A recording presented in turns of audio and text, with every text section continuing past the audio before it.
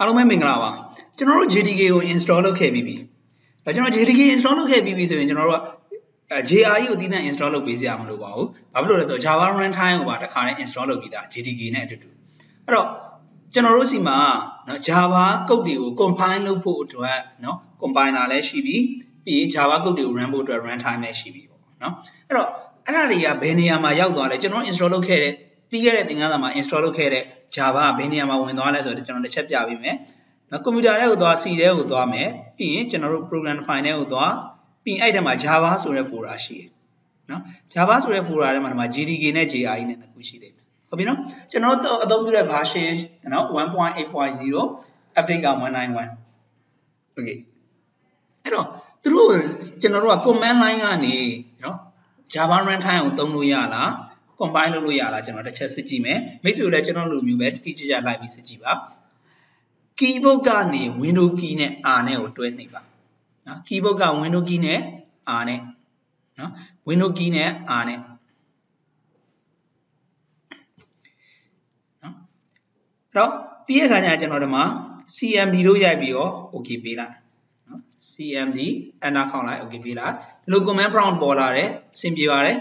command prompt ပေါ်လာပြီဆိုရင်ကျွန်တော်က Java runtime အဆင်မပြေကျွန်တော်တို့ကစစ်မယ်ဆို Java runtime ရဲ့ version ကိုစစ်မယ်ဆိုရင် Java လို့ရေးပြီးတော့ dash var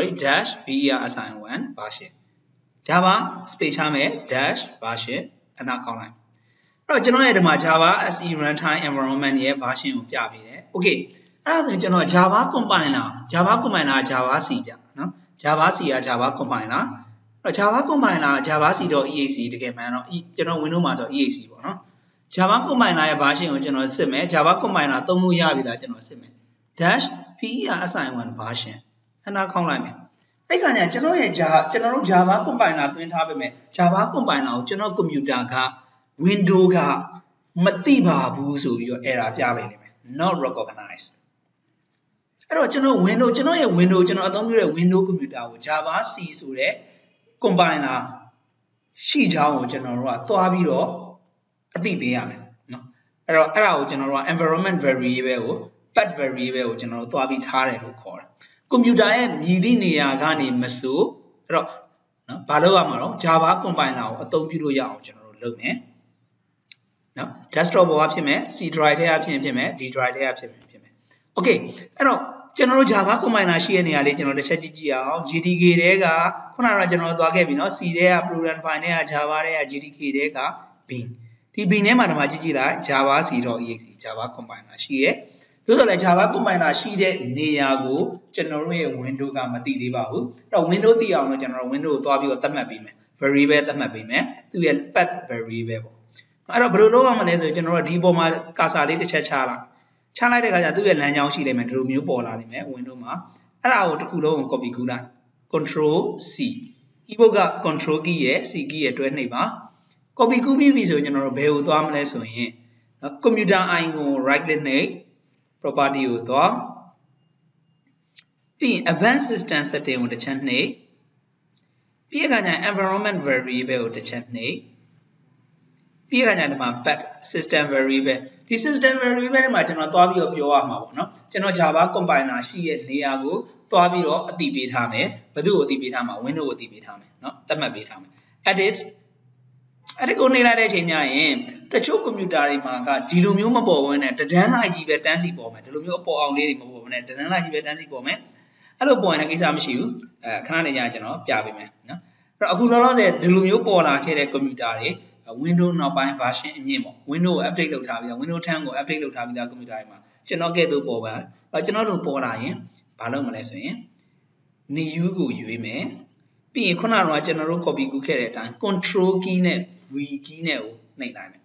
C ထဲက program file ထဲက Java ထဲက GTK 180_191/bin ပြီးရင် okay ပေးမယ်နော်အဲ့လိုမပေါ်လာတဲ့ကွန်ပျူတာဘယ်လိုချရမလဲကျွန်တော်ခဏနေကြထပ်ပြပေးမယ်ပြီးရင် okay ပေးလိုက်ပြီးရင်ကျွန်တော်ရဲ့ command box ကိုလည်းပြန်ပေးလိုက်မယ်ဒါကိုလည်းပေးလိုက်မယ် command box ကိုနောက်တစ်ဖက်ပြန်ဖွင့်မယ် keyboard က window key နဲ့ R နဲ့တွဲနှိပ်မယ် CMD ရိုက်မယ် enter ခေါက်မယ် Java space dash version Java runtime လည်းသိပြီ Java compiler သိအောင် Java C space dash ver assign 1 version အနောက်ခေါက် Java compiler version နဲ့ပြီးပြီ Java C version okay အဲ့လိုအဆင်ပြေတော့ကျွန်တော် Java code တွေကို combine လိုက်လုပ်လို့ရပြီ Java code တွေကို run လိုက်ရပြီ Java code တွေကို combine လုပ်ခြင်း Java C ဆိုပြီးတော့ကျွန်တော်တို့အနောက်မှာကျွန်တော်တို့ combine လုပ်ခြင်းတဲ့ Java file ရဲ့နာမည်ကိုရေးပေါ့ HTML လို့ hello.java ဆိုရင် hello.java လို့ရေးမယ် combine လုပ်လို့ရတယ်အဲ့ဒါ combine လုပ်တဲ့ပုံစံတွေ run တဲ့ပုံစံတွေကျွန်တော်နောက်သင်ခန်းစာမှာသင်ပေးမယ်အခုလောလောဆယ်ဒီ combine လုပ်လို့ရဖို့အတွက် Java C version ကိုစစ်လို့ရရင် combine လုပ်လို့ရပြီ Java C အလုပ်လုပ်ပြီး Java version ကိုစစ်လို့ရရင် Java runtime အလုပ်လုပ်ပြီး okay အခုနောက်အပိုင်းကတော့ကျွန်တော်တို့ခုနကတော့ကျွန်တော်ပြောခဲ့သလိုမျိုးအတန်းလိုက်လေးမကြလာပဲနဲ့တန်းနဲ့ကြလာတဲ့ကွန်ပျူတာတွေ Windows 7ဒါမှမဟုတ် Windows 10မှာလည်း update မလုပ်သေးရတဲ့ကွန်ပျူတာတွေမှာဘယ်လိုဆက်လုပ်အောင်လဲကျွန်တော်ဆက်ပြပေးမယ်